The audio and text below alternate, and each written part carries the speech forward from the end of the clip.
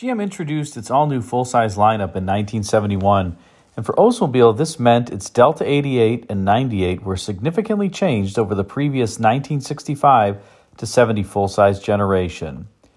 These new full-sizers for 71 became much more organic in form, with rounded side sections, faster backlights, and wraparound windshields.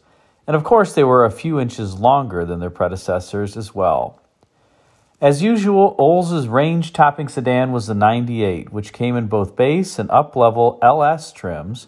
The latter had a pretty snazzy clock in the middle of the rear seat so that passengers could always discern the appropriate time while they rode around seated upon richly upholstered Orient and Prima cloth.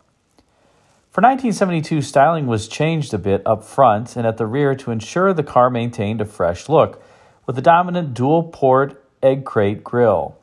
But the real news for 1972 model year came with what Oldsmobile put together to celebrate its 75th anniversary.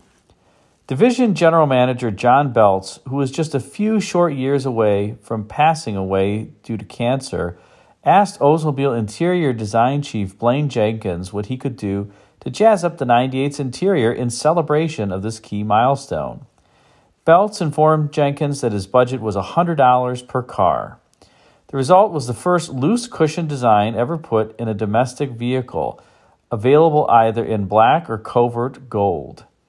According to the 1972-98 Regency brochure, this car was designed to be a very limited edition luxury car with the Tiffany touch. A spectacular interior upholstered in limousine velours, a specially styled timepiece, a custom metallic paint in exclusive Tiffany gold, and a registered gift from Tiffany's of New York were all part of this 98 Regency package. Only 5,000 were to be made, lending an air of exclusivity to this new Olds. In addition to these items, owners of these special 98 Regencies got a unique set of keys, as well as a sterling silver key ring, such that if keys were ever lost, they could simply be dropped in the mailbox and Tiffany's would return them to their rightful owner. But the star of the car was its exclusive loose cushion interior that ate up so much room inside the cavernous 98's cabin that the overall driver's compartment appeared well stuffed with yard after yard of velour trim. The inspiration for the design came when GM's executive in charge of interiors for all cars posed a question to Olds' interior designers regarding what if they made the Regency interior resemble a piece of furniture where loose cushions provided comfortable support. The final design adhered to that inspiration and added some interesting touches, like zippered pouches on the seat backs to provide rear seat passengers storage, and a clock that was allegedly designed by Tiffany, but was really done by the old studio team, and a royalty was simply remitted to Tiffany's. Overall, the 1972 Olds 98 Regency would prove so successful that the Regency would become a new full production model for 1973, with a few modifications added in for good measure. Aside from revised exterior styling treatments, in part due to new bumper regulations, a newly designed Tiffany clock would grace the instrument panel. Customers could also opt for the interior Onata cloth being tinted with more than two hues as it was in 1972. Beige, green, cranberry, red, or Wedgwood blue were all available interior colors for 1973. After another successful year in 1973, it was clear that customers loved the Regency interior, and a similar loose cushion, button-tufted design would continue to be seen in Olds interiors even after the cars were significantly downsized in 1977 and again in 1985 when the transition to front-wheel drive for the Olds 98 began. Overall, the Regency was a highly successful idea from Olds that amounted to little more than fancy seats and upper door trim panels, but it clearly worked. In fact, it worked so well that Cadillac allegedly made a push with GM to install Olds' Regency interior, relatively unaltered in its base Calais models. This would have been a strange choice for Cadillac, as the Calais interior would have then appeared more rich than the interiors that were used in the DeVille. It wouldn't take long, however, for Cadillac to copy the idea of an overstuffed interior for its cars, including the Fleetwood Talisman, which launched in 1974, and the DeVille d'Elegance, which launched in 1976. the latter of which significantly emulated the Regency's loose cushion interior. Of course, GM wasn't the only one to give the loose cushion look a go, as Imperial would introduce a similar look for 1972 as well. However, as you can see here in a photo of the 72 Imperial interior, the loose box cushion on the driver's side seatback only goes partway up the seat. It wouldn't be until 1974 that Imperial would have a full loose cushion seating design similar to the Regency, and Chrysler would in fact outdo the Olds in the loose cushion look by having a similar design on the seat bottom as well as the seat back. Let's now listen to an interview with Blaine Jenkins, then Oldsmobile chief designer, about how the 98 Regency's interior came about and how he worked with his team to create this unique package.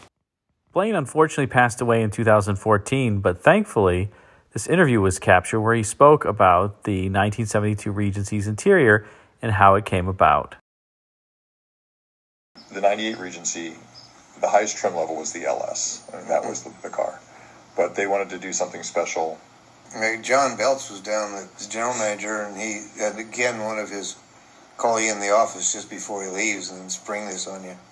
He said, but they'd all come down, drive down, and then they'd drive back to Lansing. They'd come down, spend the afternoon or whatever they wanted to see, and however long it took.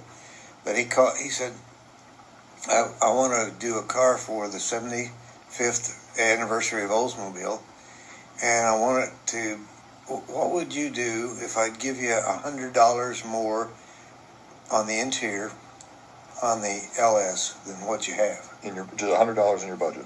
Yeah. Per car? And I said, oh, God, there's nothing you couldn't do for that. You know? And so then we started working on, he said, go, let's get it done. So we started on that, and I had a boss by the name of Don Swartz that was head of all interiors and had been my boss in Chevrolet and was also one of my mentors and someone I really respected.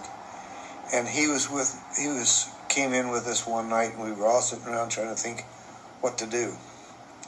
And he just said, we're just talking. He said, what if you made it like a couch where the pillows are just sitting on there, and you could, not that you can take them off, but they just sort of look like that. And all of a sudden, the whole thing turned, and we started sketching in that direction. And then the Regency came from that. And Fisher Body fought it all the way. They couldn't do it. Weren't going to do it. Couldn't do it. Was it because they didn't think they could do it on an assembly line, or they just couldn't? They didn't want to deal with the complexity. They didn't know how to. How's this lady gonna? Her hands are gonna break. She's gonna twist the machine, and the needles are gonna go through her hands, and can't do that. And I just work with him. I'd go over there and I'd say, can you turn it then this way to so along the backside to get the facings both coming down? They don't have to go down very deep. They only go down that deep. That's enough. Until finally we got it, and the first one that we got out, and it was like giving birth to an elephant. Was that unusual for a designer to go down and talk to the? I did a lot. And they liked you, I assume. Yeah. I did a lot of that.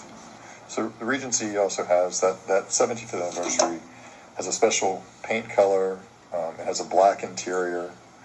It's registered with Tiffany's. If you lost your keys, you could drop them in a mailbox, and Tiffany's would get them back to you. That was all pulp. I know. It was always a selling point, right? And the Tiffany clock. They didn't do the Tiffany clock. You did the Tiffany clock and the face, and just put their name on. And the paint color was also unique too. Gave them a few bucks for the name. I've read car reviews and Motor Trend and all these things, and people just talking about that car, and a lot of the comments were plusher than a Cadillac. Why would you buy your wife a Calais? When you could get a Regency for the same price and that had to have stepped on Cadillac's We toes. just loved it. We just loved it. They actually went down to the 14th floor and wanted to take the Regency trim intact and put it in the Calais.